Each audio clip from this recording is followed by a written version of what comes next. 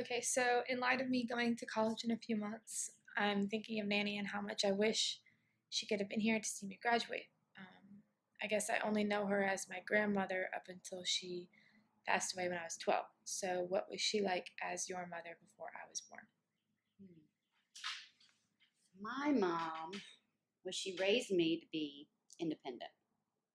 She had me washing or folding washcloths when I was little. She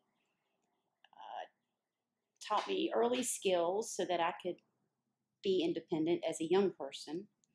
One of the stories she's told over and over again was when I was in preschool that I was the one that took care of the other kids in the class. For example, I'd help them get their coats on when it was playtime, and I'd go get tissues if they needed to wipe their noses, things like that. She was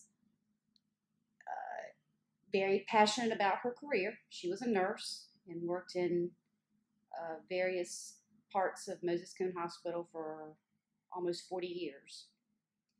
But she was also very family oriented. Mom and dad were both very family oriented as far as taking care of me and raising me to be a successful, kind, independent young lady. Okay, so what kind of mother was she and how did she compare to your dad? Um, well, both of them were very involved in raising me. They were 12 years apart, and it was my dad's second marriage. So she, at one point in her career, would work weekends, and dad would take care of me. And later in life, she went to work during the week at nights, and he would take care of me. As far as discipline, she was the one that would, I guess, discipline me. Do you want me to stop this car and spank you? Of course, who's going to say yes to that? But dad was very protective. Mom was protective, but she was a little bit more lenient.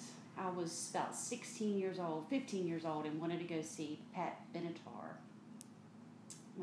with one of my girlfriends.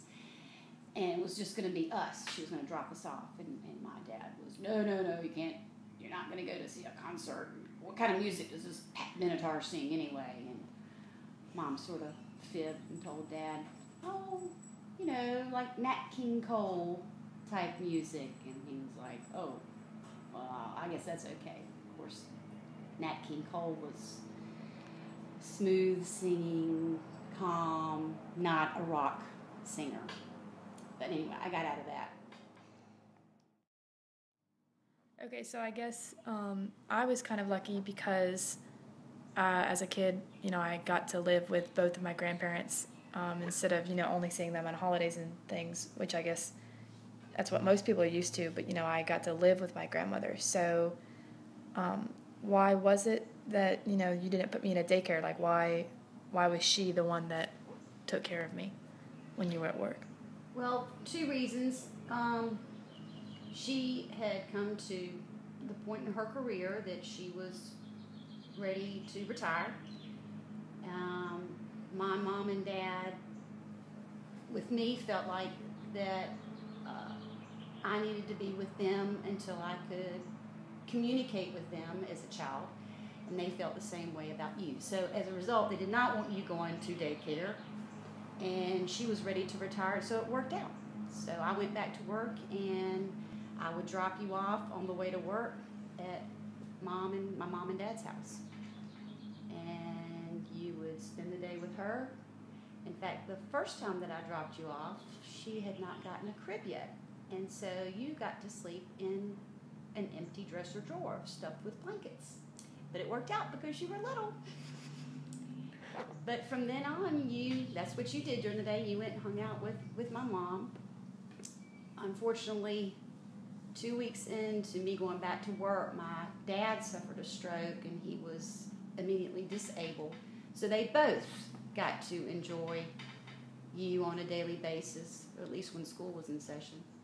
And you guys would go to the grocery store and go to lunches and go shopping. Just have a good old time. So what was that like? I mean, not only when I was like a baby, but when I grew up with her. Well, to begin with, for your dad and I, it was total peace of mind knowing that my parents were taking care of you while we were at work. Total peace of mind. But it also helped foster a wonderful relationship.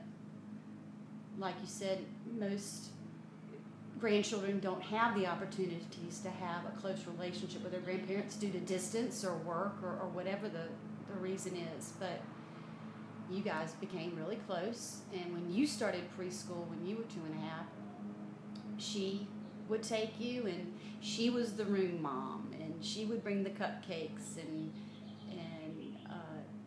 typically took you to the doctor unless you were really sick and I couldn't stand it. I would take you, but she was like your second mom, and my dad was part of that as well.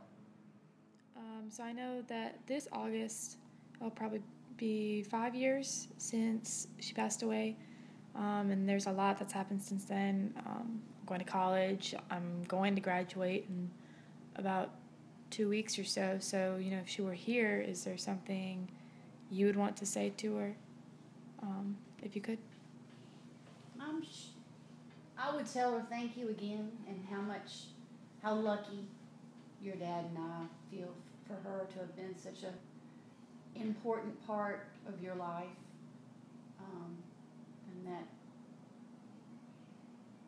she had an impact on your values and your personality, and how I know she would be so proud of you and what you've done, and knowing where you're headed for the future. But I'm sure I hate that she's going to miss out on the next part of your life, but I know she would be proud of you if she were here today.